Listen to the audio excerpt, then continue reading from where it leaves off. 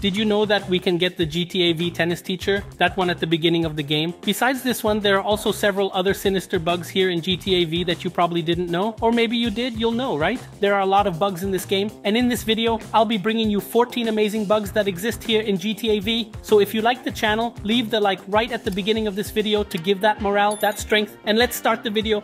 The first bug is this. For some strange reason, if we take that bike that Jimmy uses when he gets to Michael's house, sometimes you get there with Michael and Jimmy is coming by bike and you go to Michael's garage, you will see that you can't get out of the garage right and you can get a bike damage inside the garage. Like bro, it's a very rough thing, very bizarre, because I never even imagined that this could happen. I found out when I was coming to get a car with Jimmy's bike.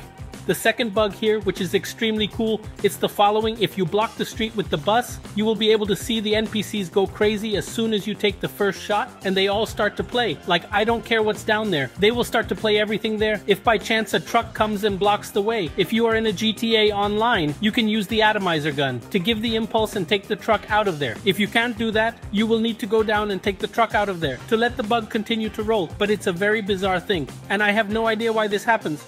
If you fall off the parachute and don't open the parachute, you will end up dying. And so we think this is normal, but there is a very strange bug, which is the following. If you fall, open the parachute, and then close the parachute, for some very bizarre reason, you will end up dying. Depending on the height, you may end up dying, but at the same normal height, you will not die, as I will show you here in the video. That is, if you jump with the parachute backpack on your back, as soon as you hit the water, you die. But if you have already opened the parachute and closed it or released it, as soon as you hit the water, you will not die. And the reason for this is totally unknown. Another well-known bug is the following. If you keep hitting your car, like a bullfighter. No, I'm kidding. Everyone is hitting the car here inside the GTA V. There is a way for you to fix it, without going to Los Santos Customs. Just change characters quickly, and go back to the previous character, and your car will be completely repaired. This works with everything. Even if you try to steal a military jet from Fort Zancudo's house and it was exploded, change and come back, that will be there. This is one of the strangest bugs. That has no doubt. That is the following.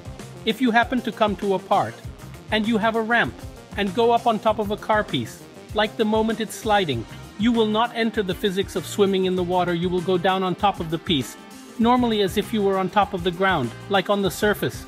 Example, you can see that you can shoot normally, even change weapons down there. Your oxygen runs out. But if you do the code of invincibility, you can go down quietly and do this crazy thing that I'm doing underwater. It takes a while until you can get the handle and do it right. I had to do it about 10 times, but after I got used to it, it was very easy. Another thing I'm sure a lot of people know, it's the following. If you're underwater and your oxygen is running out, just change characters. In the same scheme of the car, you change character and go back to your character as soon as your oxygen is running out, that your oxygen will be completed again. Total. This is very useful for those who do not know the code of invincibility. For example, you're looking for money suitcases underwater. For those who do not know the money suitcases, I'll leave a card up here or the link in the comment for you to take a look. It took a long time. Enough suitcase for you to get rich fast. Another thing that is very cool is the following. If you come to Los Santos Pier and go up the 5th step of this ladder, for some extremely bizarre reason, you will be able to jump and make it hit the guardrail. Sometimes it will go wrong, but look at that. I do not know why this happens. If you are in the 6th step, it does not work, and if you are in the 4th step, it does not work either. But specifically in the 5th step, it's good to shoot a few shots to mark. You can jump and make it fall in a very rough way. This also works in GTA Online. So that's it. Next here is the following, still at Los Santos Pier, for some strangely bizarre reason. Even if you have the police behind you or something like that, anyone who wants to kill you or take your blood, if you are right at the time that the people are trying to kill you, like a lot of people around you, go to the telescope and start looking for some bizarre reason, you will not die. And like, this does not make any sense, but you can stay there as long as you want. It even serves to get the trophy. Anyway, and then as soon as you leave, you will end up dying, because there will already be a lot of people there on your side ready to shoot you. So as soon as you leave the telescope, you die, but it does not matter how long you stay on the telescope. A very nice one here is the following. If you come here at the convenience store where we can make normal robberies and you come with the shotgun, if you aim at the guy and get very close to him, when he hands you the bag of money, you can hit him and steal the cash register. This will make you be able to execute the robbery kind of twice. For those who could not see it right, I will run in slow motion. As soon as the guy handed me the money, which was $158, I pressed to knock him down, and I stole the cash register. So in short, I stole this store kind of twice at once. This bug is top. This bug here is the following. It's a weird thing, but okay. For some reason, when you are going to protect yourself from an adhesive bomb, even if you are next to it, it will not kill you. Just stay there in the corner of the wall. It's not a matter of the adhesive bomb, but of the protection. You can get really close there. Look, it fell here lightly. And press there, he will not die. You can see that it was so black on the side, you know, on the grass there, and the Franklin himself was not hit. I did not lose any blood. Even if the adhesive bomb is on the side, that is, if the guy hits you so badly in the online GTA, you will not be affected. Now there's a very rough one here, which is the following. I didn't even imagine I could do it. You can get in your garage with a gear. This is a policeman or another game emergency vehicle. The real thing is that when you get in the garage with this other vehicle, preferably take one that has an NPC inside. So if you see a policeman passing by on the street, go with the truck and the guy, maybe a police star appears for you, and come to the garage. When you let go of the hook, you'll see he's going to be crazy trying to get out. Because basically the policeman, the NPC, he doesn't know where he is. So he's going to be going back and forth infinitely until possibly explode the vehicle. It's an extremely bizarre thing, and you can also do it with other vehicles. Like, you can bring a taxi driver, you can bring a firefighter, go there, whatever your creativity lets you bring there.